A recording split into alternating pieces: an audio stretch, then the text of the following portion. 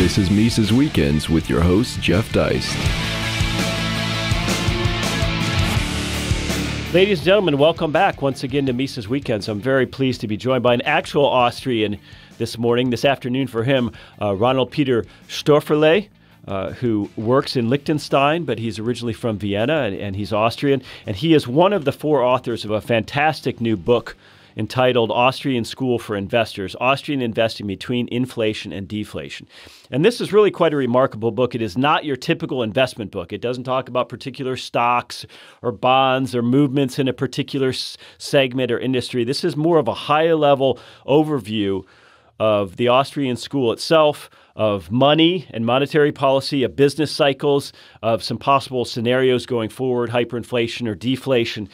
So it can absolutely help you as an investor, but it's not going to give you a bunch of stock tips or something, aka James Cramer. So I really recommend this book. I read it over the weekend, and it's written in a very plain and straightforward style. It's got some great blurbs on the back from Dr. Mark Faber, from Guido Hulsmann, and I think it would make a great Christmas present. So with that said, Ronnie Stöferle, thank you so much for joining us. Hi, Jeff. Thanks for inviting me. It's a pleasure being on the show. Well, I'm not only from Austria. I was born in Vienna, but also a keen follower of the Austrian School of Economics that is not taught at all in Austria anymore. So together with my co-authors, we try to bring back the Austrian school to Austria. And as it happens to be, I started investing when I was 14 years old. And since then, I'm kind of hooked by financial markets, anticipating the market, understanding the market. Studied economics on a university, didn't learn too much at all, honestly, and then started in a bank as an equity analyst and started writing about gold 10 years ago and read a brilliant comment or quote by a gentleman called Ludwig von Mises. And then it said, as the Austrian economist Mises said, and I said, who's that guy, Ludwig von Mises? Then I ordered I think a dozen books on Amazon about the Austrian School of Economics, and that was it. So at some point I became the vegetarian in the butchery in the bank, talking about the gold standard, talking about the Austrian school, about the consequences of inflation. When you're sitting in a bank as an analyst, it doesn't make you the most loved person. And so I decided together with a couple of partners to set up my own company and create what we call Austrian investing. And as we're writing about gold for 10 years, where we're implementing our holistic view, it was also quite normal for us to actually write a book about Austrian investing. And we published it in German first. It was a huge success, really a bestseller in the German-speaking world. We got nominated for the German Book Prize Award. And almost 1 year ago, we published the English translation of the book, which is also quite a success so far. Well, let's talk about the subtitle, Austrian Investing Between Inflation and Deflation, because one of the big knocks on Austrians is that we're so focused on the bust that we miss out on the boom. Can you comment on that? Totally. I think when you're an Austrian investor, there's plenty of opportunities, but also some risks and threats. And of course, if you've got this Austrian mindset, you've got knowledge about the monetary system. So you understand the interplay between inflation and deflation. The Austrian school is not very spread among investors. So you definitely have some sort of a contrarian edge. You understand interest rate and capital theory, which is extremely important. Stuff like the Cantillon effect these days, very important. Also to kind of understand and forecast politics. So there's plenty of opportunities having this Austrian mindset, but there are also some threats, because I think many in our camp are very, very sensitive when it comes to flaws in the capital structure. And this leads to some sort of a bearish bias, I would say. And this means that we often miss out investing accordingly in the boom phases, because everybody is waiting for the bust that will, of course, sooner or later happen. It also leads to very extreme portfolios. Many people that would adhere to the Austrian School of Economics invest mostly in gold, silver, mining equities, and so on. Within such a correction that we're seeing since 2011, of course, that means a huge drawdown to your portfolio. Austrians often become very, very convinced or dogmatic, which makes it not easier as an institutional asset manager like we are. And perhaps most importantly, the Austrian school doesn't make any forecasts. So followers of the Austrian school really were extremely successful in anticipating major moves in the market, but they have often been way too early. So I clearly want to show, and this is what we're also explaining in our book, that when you know the Austrian school, you're not necessarily going to be a successful investor. And I think that's a very humble observation, and this is one of the characteristics of the Austrian school that I really like. It's extremely, extremely humble. Well, that's interesting. I had a conversation a year or two ago with Bob Murphy, an economist here in the U.S., and he talked about how understanding economics is necessary to be a successful investor, but it's not sufficient. And I think that's a point you're making here. Let me get back to something you said about the investment world and their lack of understanding of monetary policy. It seems that most fund managers and most investment advisors, they're strictly focused on their return net of taxes and fees. They never seem to contemplate their returns net of inflation. Do you think this is true, that they simply don't consider inflation and they don't really understand monetary policy? Absolutely. I mean, most asset managers that are working nowadays, they haven't experienced any major inflation in their professional career. So everybody who has been around in the 1970s, stagflation, of course, has a different view when it comes to real returns. And I think that what we always emphasize is we're not in a cyclical crisis. We're in a systemic crisis, and this crisis probably started in August 1971. Since then, we've got a completely unbacked currency, and we're seeing massive consequences of that since then. So I think that when it comes to inflation, that's probably one of the most important advantages that you have as an Austrian, because monetarists, Keynesians, neo-Keynesians, they don't care about our monetary system. For them, it's basically a given.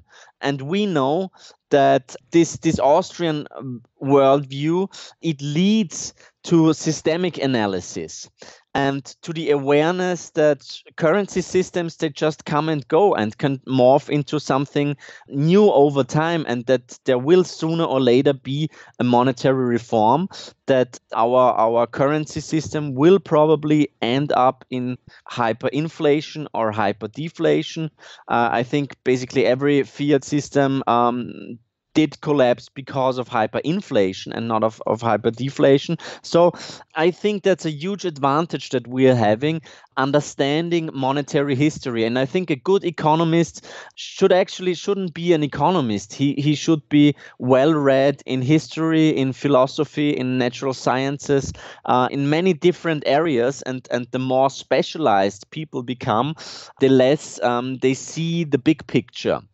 And this was always a problem that I've had working in a bank. My colleagues, the economist department, had extremely sophisticated models. The problem was that in regime changes like 2008, they simply didn't work. And so for me, the Austrian school gives you really a big advantage in understanding the big picture. Ronnie, let's talk some more about this conundrum between inflation and deflation. Obviously, as Austrians, we understand inflation as a monetary phenomenon. So when the economy is bad, central banks attempt to resuscitate things by cranking up the printing presses figuratively and easing monetary policy generally. However, when the economy is bad, businesses, households, individuals tend to deleverage. They tend to shed debt and they tend to spend less, which is, of course, deflationary in its impact. So talk about this tension between inflation and deflation and how we should view this as Austrians and potentially as investors. Yeah, we coined the term monetary tectonics. We said that this interplay between inflation and deflation, this is like tectonic plates pushing against each other. Above the surface, everything might look stable, but below the surface, there's massive pressure coming. So from my point of view, there's quite a lot of deflationary forces. So basically, if there would be an Austrian laissez-faire approach, the crisis would be highly deflationary. So there would be balance sheet deleveraging. There would be a massive recession. And from an Austrian point of view, recession is something normal, something healthy.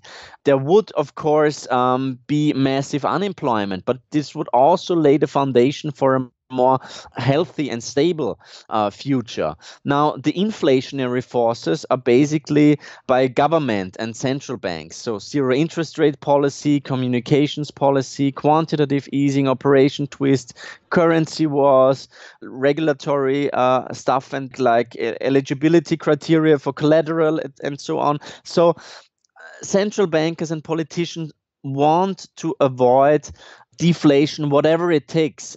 My friend Jörg Güter Hulsmann said in The Ethics of Money Production, from my point of view, one of the best books ever written about those topics. He said, the harmful character of deflation is today one of the sacred dogmas of monetary policy. And the explanation by central bankers and economists is that in deflation, people just stop consuming. We all know that this is simply not true. We all know that within our monetary system, we just need a general increase in money supply. We need more and more credit growth. And since 2008, we're seeing that credit growth is actually pretty sluggish, although in the last couple of months, we can see that credit growth in the US was exploding. We've got an advisory board where Frank Shostak, also a contributor to Mises Daily, is a member of, and his Austrian money supply is almost exploding in the last couple of weeks. So we are seeing very strong inflationary signs at the moment. And I think according to Rothbard, the first stage is monetary inflation. Then there is asset price inflation, which we had the last couple of years. And the next stage is actually consumer price inflation, what central bankers want to achieve, whatever it costs. So from our point of view, actually stagflation, a bit like in the 1970s, might be a scenario that is highly likely going forward. Ronnie, there's a chapter in your book called The Illusion of Prosperity. And so we've been led to believe since 2008, of course, that equity markets were making gains. But I think your argument is that this is not built on any real increases in productivity or new markets or capital expenditures or real earnings, but it's just this sort of monetary alchemy that central banks have propped up equity prices. And that gives us the illusion of prosperity, and it creates what you call a halo effect around certain cheerleaders for the markets. But underneath, there's no real prosperity. I think this is really a core Austrian criticism of both fiscal and monetary policy, that we are creating a false economy, and rather than allowing what you call a curative or restorative recession to occur and then building real economic growth on top of that. Absolutely. From my point of view, central banks are not the solution or the cure. They're the problem, and they're extremely aggressive measures that they have taken in the last couple of years. They basically bought time, but we should not forget that simply by printing money, you cannot create any wealth. Real wealth can only be created by entrepreneurship, by appropriate risk taking, by capital accumulation. So at the moment, we're only distorting the economy's capital structure. And this creates this what we call prosperity illusion. There is some nominal quantitative growth, but the dissolution of the economy's long-term foundation, an increasing focus on the short term, and a declining quality consciousness can be observed nowadays. So we are consuming capital, and I think you can make the comparison with with a beautiful house. I don't know, you probably have been to Vienna. There's beautiful buildings that were built in a time when the foundations of the Austrian School of Economics were laid by Karl Menger. Beautiful houses, but I think we're consuming capital at the moment, so everything on the surface looks still great, but it's like real estate that you don't invest in anymore. So in the first couple of years, it seems everything is fine, but then you can see that the property, the house, is just getting worse and worse, and you're having leaks, and it's just becoming a big disaster. So there's still so much capital to consume that it leads to this illusion that everything is fine and everything will get better. But once we arrive at the end of this, we'll see that the emperor has no clothes, and that will probably be a time when people who are familiar with the Austrian School of Economics will have a huge advantage to people who think that everything is just fine based on their, I would say, mainstream views. Well, ladies and gentlemen, just consider that. Consider the possibility that there has been no real economic growth since the crash of 2008 or 2009, or consider that we're just halfway right, that there's only been half as much growth, real organic growth, as advertised since the 2008-2009 crash. That's a very sobering thought. Again, the book is Austrian School for Investors. We'll link to it. It was written by 4 authors, one of which has been our guest today, Ronald Peter Stöferle, who comes to us live from Liechtenstein, but originally from Vienna. I think this book is going to make a great Christmas present for anyone who may be playing the stock or bond markets. It's really going to change the way you think about your money and investing. But again, as I mentioned earlier, this is not a book that discusses industries or sectors or particular investments. It's not that kind of investment book. It is much more a book about how to think about what governments and central banks are doing and what to do accordingly to protect yourself. So, Ronnie, thanks so much for your time. Congratulations on a fantastic book, and we hope to talk to you very soon, and have a Happy New Year. Subscribe to Mises Weekends via iTunes U, Stitcher, and SoundCloud, or listen on Mises.org and YouTube.